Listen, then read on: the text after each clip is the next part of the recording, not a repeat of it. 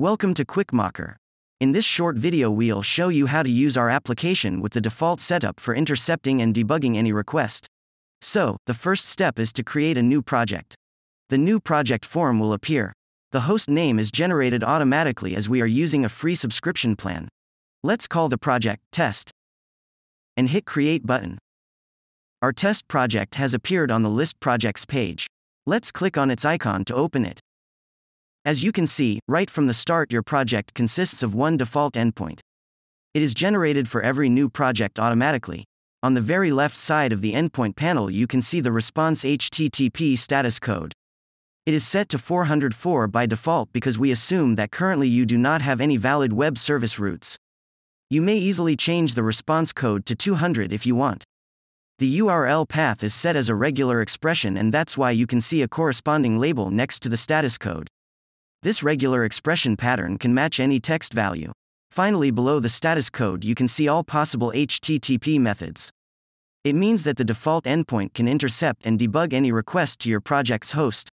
Click on the kebab menu next to the endpoint and then click Edit. It will open an endpoint form in the new modal window. From here we can change any value like HTTP methods, URL path, whether URL path it is a regular expression or just a text, response headers, the response body, response status code, and text.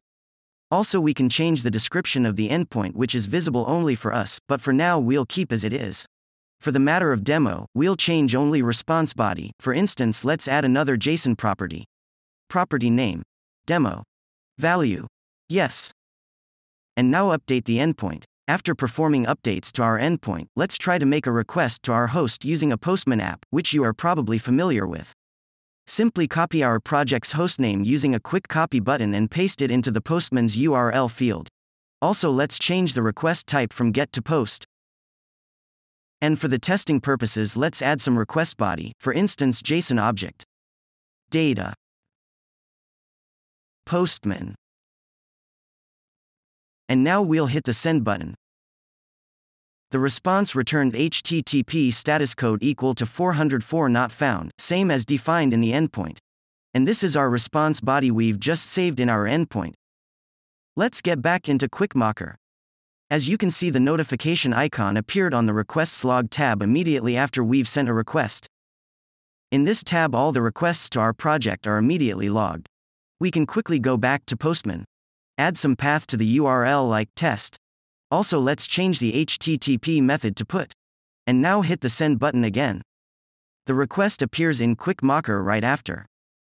When you click on the record item, you'll see all the details about both request and response. In the request tab you may find the body we have set in the Postman app, by the way. So that's a short introduction on how simply you may use the QuickMocker app. With the default project setup that you get right from the start, you may intercept and debug any requests made to your QuickMocker's domain URL. Continue watching about creating a new endpoint in the next video.